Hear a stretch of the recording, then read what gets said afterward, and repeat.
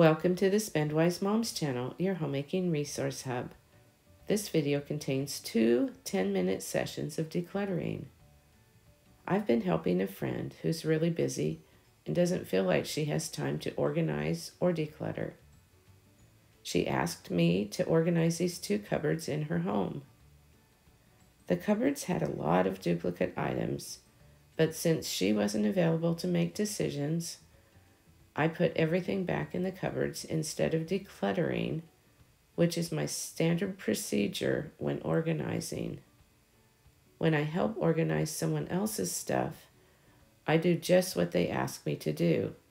The cupboards look better, and hopefully next time I help her, we can get rid of some of the duplicates in her cupboards.